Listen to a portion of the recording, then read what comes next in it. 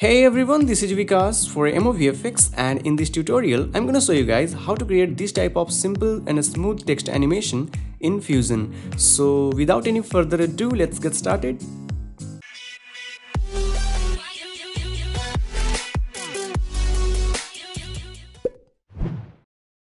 Alright, so we have to start with a new composition. So go to File menu and take a new composition and close the previous composition by clicking on cross button here. Now we have to check our composition size and frame rate. So go to File menu and click on Preferences, and here is frame format. So this composition comp2 is a 1920 into 1080 and 30 frame per second, so it's good. And then click on Save. Now convert this composition into 5 seconds, so put the value 150 frame, which is equal to 5 seconds, and hit enter. Now let's create a background. So import an image, so go to folder and this is our image. Let me tell you guys, this image is downloaded from pixabay.com and link given in the description. So download the image and drag and drop to the flow window. Now right click on flow window, go to arrange tool and check this box to turn on the grid snap, and select this node and press F2 for rename and rename it to image and hit enter. Now drag it to the viewer and then click on fit button and window layout 1 for single view and increase the size of this window a little bit. After that, let's fit this image with our composition. So select this image and press shift plus space bar for search box and search for crop node. So this is our crop node, click on OK and drag it to the viewer. After that, select this crop node and go to properties and check this box keep centered. And now let's take a background node, so click on BG button and rename it to black. Okay, and hit enter. Now merge with this image file, so take a merge node. Now use this black node as a foreground and crop node as a background. So connect this green foreground point to this black and yellow background point to this crop node and drag it to the viewer. Now select this merge node and come to properties, and here is blend option, so put the value 0.75 and hit enter. Now let's create a text node, so click on text plus button here. So this is our text, so type a text whatever you want to, but I'm typing animation. And now drag it to the viewer. Now change some settings, so select this text and increase the size of this text like 0.173 and select any type of font style like Century Gothic. Change this bold to regular. Now let's create a matte, so take a background, press F2 and rename it to matte and hit enter. Now change this color to white and click OK. After that, select this matte node and click on rectangle mask button here. So select this rectangle and create a mask like this.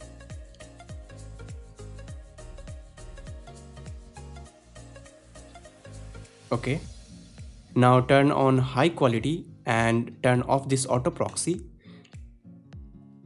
Now merge this matte with our text, so take a merge node and use this matte as a background and text as a foreground. So connect this green foreground point to this text node and yellow background node to this matte and drag it to the viewer. Now select this merge node and come to operator option and change over to in like this. After that, select this node and press Ctrl C on the keyboard for duplicate it and paste it by pressing Ctrl V on the keyboard. So these nodes are duplicates of this node. So select this rectangle and zoom it by Ctrl plus scroll up and drag this matte. Okay. And drag this merge. Okay, now let's merge this half text and this half and make it full and complete text. So take a merge node. Now connect this green point to this and yellow point to this and drag it to the viewer. Let's animate the text node. So select this text node and click on Accept button and add a transform after text node and select this transform node and go to frame approx 125 and right click on center and click on animate and go to frame 35 and drag this text like this. Okay, same thing for this text also. So select this text and click on accept and add a transform, go to frame 125, right click on center and click on animate, go to frame 35 and drag this text like this. Now let's check this. Okay, after that let's merge this text with our background. So increase the size of flow window, select these nodes and place it over here and let's merge with our background. So take a merge node. So let's connect the foreground point to output of this merge node and connect this yellow point to this output and drag it to the viewer. Now click on fit. Now let's create a rectangle box around it. So take a background node, rename it to box by pressing F2 and hit enter. Now drag it over here. Now select this box and press shift plus a space bar for search box and search for paint node. So this is our paint node, click on OK. Now drag it to the viewer. And here is a polyline stroke button. So click on this and right click on center, go to this option polyline stroke 1 and go to create, and here is two options, ellipse and rectangle. So click on rectangle button and click on OK. Now select this paint node and come to properties and pick a color yellow and click OK. Now expand this brush control and click on this square box and set the size of this like 0.01 and press enter. Now let's merge with our final output merge 4. So take a merge node by clicking on merge button here. So use this paint output as a foreground and this merge 4 output as a background. So connect this yellow point to this and green point to this paint node and drag it to the viewer. Now select this box and come to properties and here is alpha. So make this alpha 0. Now go to frame 135 approx and select this paint node and brush control, minimize it, apply control, minimize this also, and expand a stroke control and set the size of this rectangle box like 0.6 or something. Okay, it's good. Now let's animate this stroke path. So go to frame 30 and right click over here and click on animate and go to frame 0 and make this value 0. Okay, now let's play this.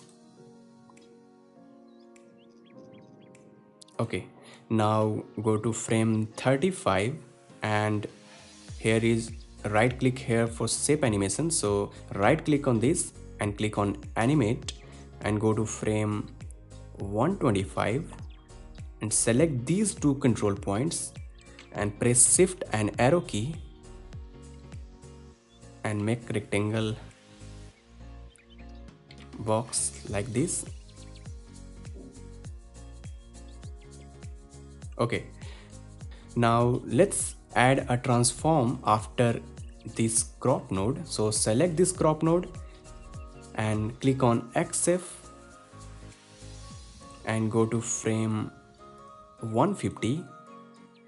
Right click on size, click on animate and go to frame 35 and increase the size of this image like this. Now make this animation smooth, so go to spline window and press F4 on the keyboard for full screen and click on this button 1. So select these keyframes, press F on the keyboard for flatten and click on this button, and here is both control points. So drag this control point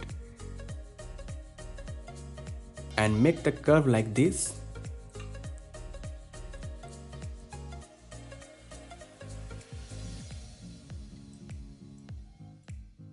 Okay. Now uncheck this transform 3 and check this transform 2, and here is both keyframes. So select this and press F on the keyboard for flatten. So select this control point and drag it. Okay, now it's good. Again check this transform 1 and here is both keyframes. So select this, press F on the keyboard and drag this control point and make the curve like this. Now last paint node. Now last one for polyline. So check this. Now it's done. So press F4 and go to flow window. Now let's play this.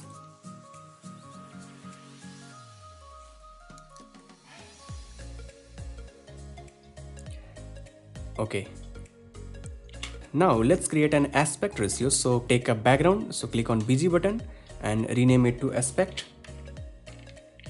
Aspect and hit enter. Now select this aspect background and click on rectangle button and make this rectangle like this. Okay. Now let's merge it. So take another merge node. So use this aspect as a foreground. So connect this green point to this and yellow point to this and drag it to the viewer and select this rectangle and click on invert button. So it's almost done. Now let's turn on motion blur for this animation. So select paint node which have animation on this parameter and this parameter. So click on this option and click on motion blur.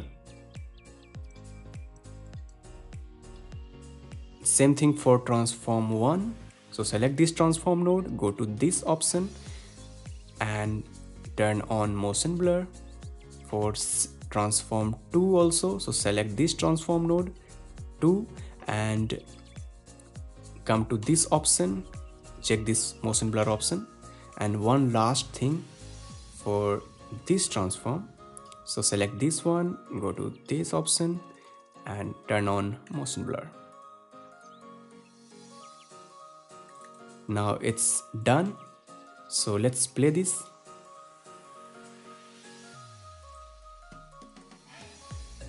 And this is our final output. So thanks for watching this tutorial and I hope you like it. So I will see you in next tutorial. Till then, bye bye.